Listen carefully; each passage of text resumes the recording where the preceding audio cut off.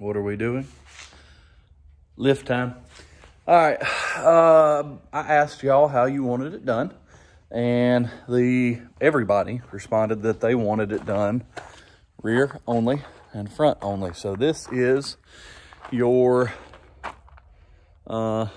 rear Lexus GX470 coil spring conversion.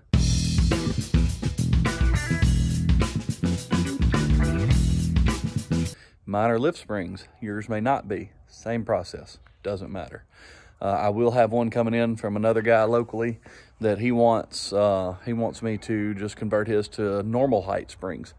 So I will do that. But this one's going to be the most in-depth one that I've seen on YouTube. Somebody else may be more in-depth. I haven't found it yet. I'm going to show you each and every nut, bolt, and everything that you're going to pull off to get this done and do it efficiently. It's not hard. Basic hand tools. Get your vehicle off the ground.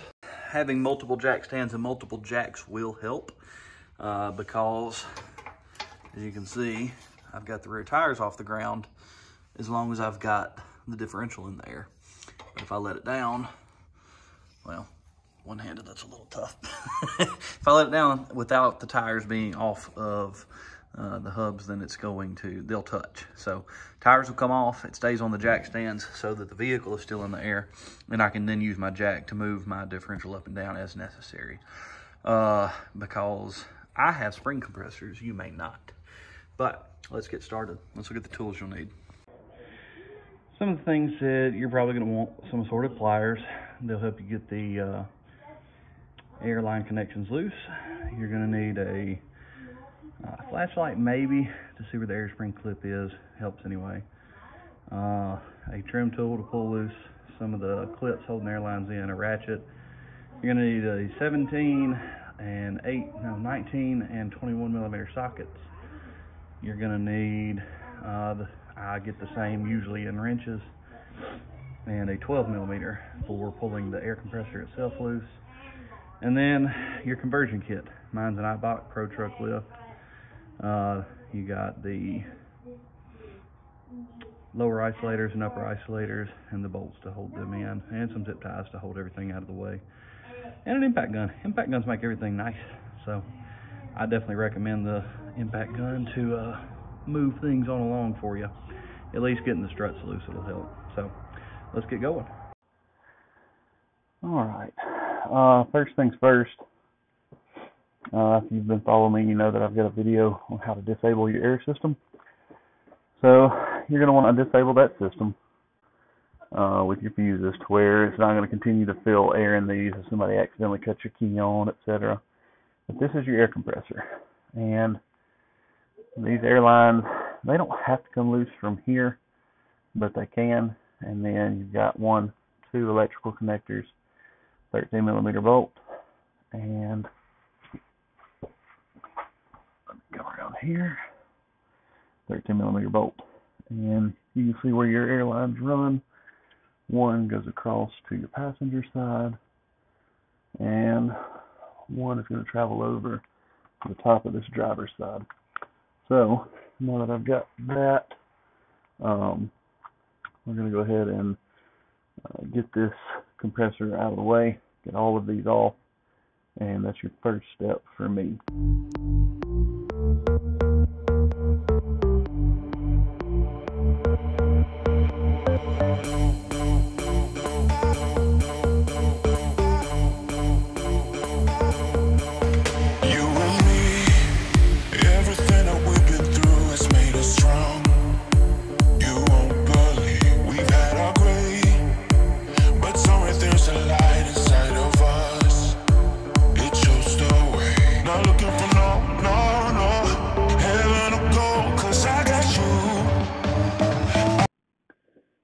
Well, after breaking breaking some of the clips on this compressor, it is 14 years old, so I broke one. So instead of trying to save this one, since I have a backup, if somebody wants it or needs it, I went ahead and cut the lines. So once you cut those lines, just for the sake of having some extra room, All right, now you can go ahead and remove those two 12mm bolts that hold that air compressor in, and let's get that dude out of here. If you're never going back to air springs, you can sometimes list them on eBay and sell them, or you can chunk it. Just depends on what you like. Some of you guys on the GXOR Facebook pages might need them, so if you're going to chunk it, maybe offer it as a freebie if they'll cover shipping, because it's still a good part.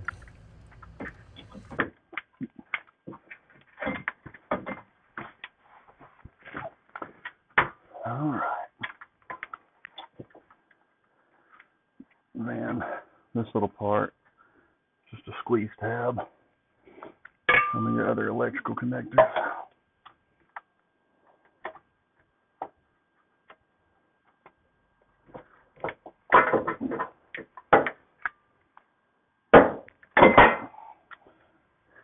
And out comes your air compressor. A bit to the side. We come in here. There's your clip. I know it's going to be shaky. I'm trying to hold this thing with one hand. There's no good way to mount this. But I'm going to reach in there.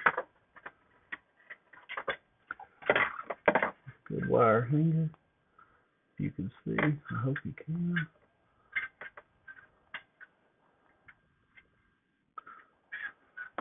Alright, when I get it with the wire hanger, I just pull. And out comes the retainer clip. That's all that's really holding in the top of your spring. So now that it's gone, I'm going to get this strut out of the way, and I'll disconnect the air line from the top of the air spring, and you'll be good to go. That spring should come on out. Now that I've gotten all the air out,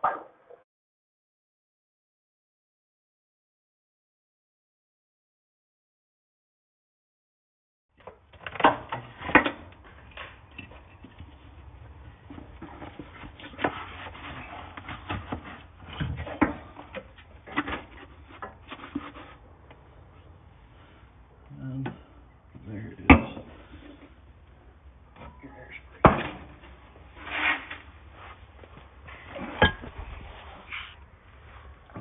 Now that that's gone,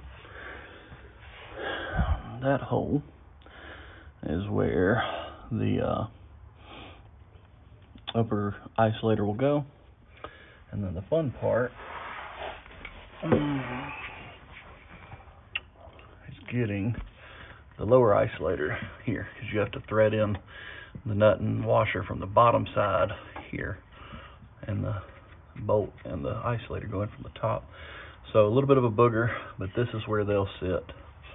And then that hole where the spring just came out of, the middle one, is where the new isolator bolt will go in there, and you'll thread in the nylon nut from the top. And I've got to look back at the torque specs to see how much they are. But yeah, that's where we move next after we finish taking the sway bar loose and getting this shock or original strut out of the way. Once those are out of the way, then I can focus on these isolators. My microphone's going crazy, so I'm sorry. I don't think it's going to work. But tie these out of the way with a zip tie. You don't need them anymore. There's a small, well, you can't even see them, but up in here, there's two little air reservoirs that just help keep pressure on the air springs. One of the lines runs to them. You don't have to get them out of the way. But follow this, unplug all these. This is where that the other air line would go. Follow it all the way up to the top of that spring. Remove its clip. Thread this through or cut it since you don't need it. And pull it out of the way. And then we'll disconnect the sway bar link on that side and take out that OEM strut. And then we will put the new springs in. So let's get to that. All right, before I move on to showing you how to get these top clips out of the air springs, I am going to go ahead and disconnect the struts on both sides. This might be a little loud. This one I believe will be your 17, I think. Let's bring them all over. There's just one bolt.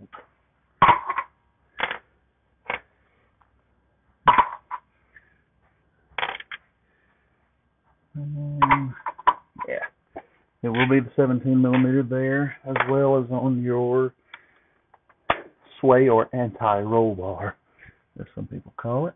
This will be loud, cover your ears.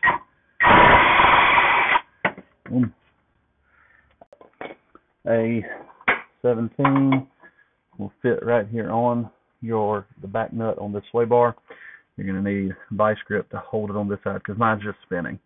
It's old and worn out, so probably going to just go ahead and replace the sway bar link while we're in here. That's what I usually do. But go ahead and get that out of the way. You can bump your shock out of the way. Take a pry bar and slide it off of there. And then you should be able to disconnect. Let's see if you can see it here. You'll disconnect here. Let's see if I can see what I'm doing. I can't. Oh, man, not that. Good thing we don't need it, huh? No, I gotta have two hands. And I can't have two hands and hold y'all. So let's see if I can set you up. Woohoo! You're wobbly. Alright, this piece goes with this OEM shock. That's what the zip tie's for. Tuck this up and out of your way.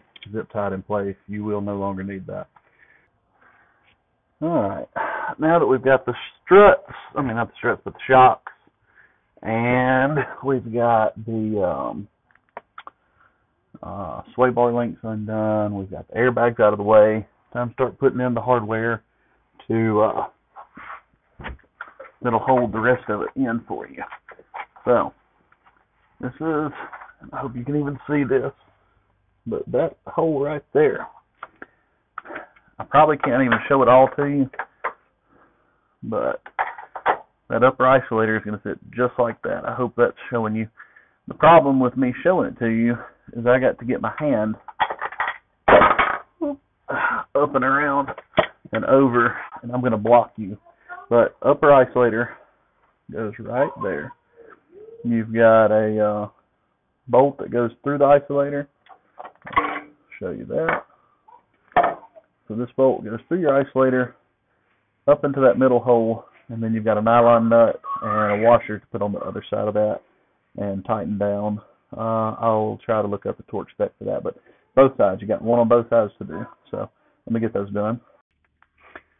Alright, that's what the upper one will look like. An impact gun will do you a lot of good here.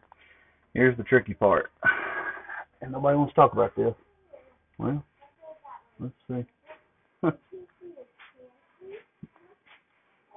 There we go. Alright. This, if I can get this camera to sit right. There we go. That's where your lower isolator's got to go. Some kits won't even come with an upper isolator. The Eibach does. But this is the booger. This is why it's so tough to get this one to go. It's the way this is made. This bolt has to come. See? I've already dropped it. I'm going to get a magnet. But I'll get a magnet after I try it with the other one so I can show you what's got to happen. Hey guys, not so loud. Not so loud. Alright.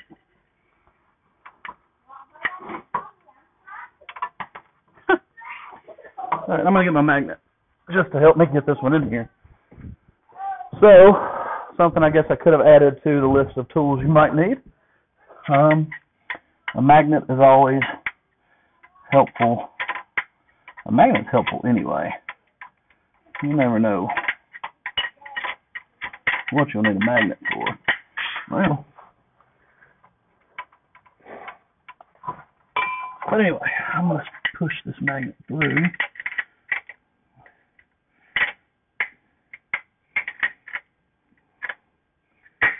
Alright.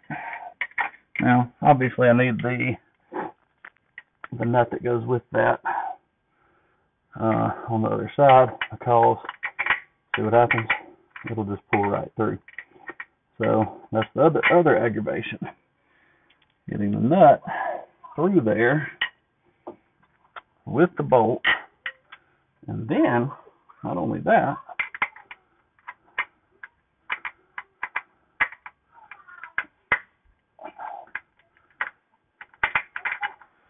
once you get it through there, then you still have to hold it in place, flip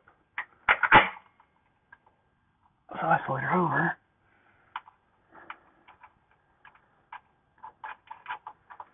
and then get everything started. So, small note, these are 19 millimeter, both the nut and the bolt. So, that's how you'll get that on. Once you get that on, you get it tightened down. I'm not going to be able to get it all the way in here, but the lower portion of your your spring goes through here, and the upper portion goes in there. I will use a jack on the other side to give myself some slack, so it'll push this down. It'll lift the other side up. That's why you unhook the sway bar, because if you don't, this won't happen. If you're not changing out, I hope you can see this, if you're not changing out your shock, you still need to undo the lower bolt to give you flex in this rear chunk and axle and everything. So there's your finished product on both of your isolators. I've done that to both sides. So let's look at, I'm going to try to do this without using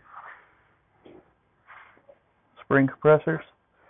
I'm going to jack up this one side to give myself a little room on the opposite side, and I'm going to try and get that spring slide in there.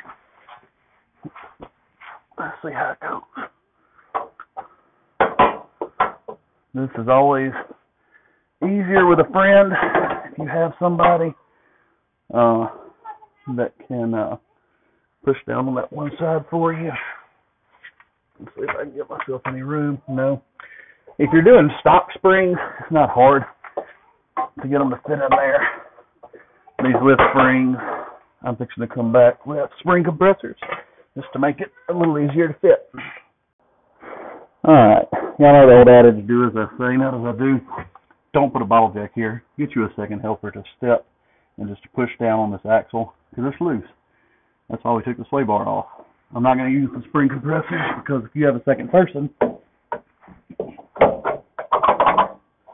ta-da! She slips right over the isolator. Then your second person lets off as you line this up. I'm going to let my bottle jack down, but you see how to work that.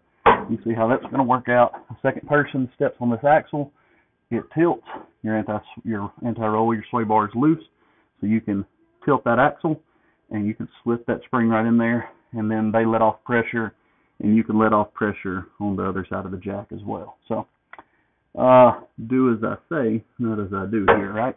So, good luck. So, should be pretty easy to do if you have a helper. If not, you can use a bottle jack. It's just not the safest. And that's what it should look like once you get both of these springs in. Then you're going to reconnect the, I'll come over here. I'm going to use the new sway bar links like I showed you in this other video, but we're going to reconnect our sway bar. We're going to put our new shock in and connect it back at the bottom. Zip it all tight, and you have successfully put in a coil conversion from air suspension on a GX470. This will also work on the Sequoia. It's a little bit different. I guess I'll do a video on that as well. But some people run a different bump stop just for more travel. I'm going to leave this bump stop for now and see how it does with this lift, this Eibach system. So let's get this thing buttoned up and see what it looks like. All right, so here I've got my new shock. The sway bar links are in. I've got my shop helpers being crazy, and these springs are both in. All right, got a little surprise for you. We're gonna do a little mock-up with the new wheels and tires too. If you made it this far, thank you for watching. I definitely appreciate you sticking around. I am fixing to do a giveaway. I would like to do something that's going to help out anybody that's looking at one of these. What I'm thinking,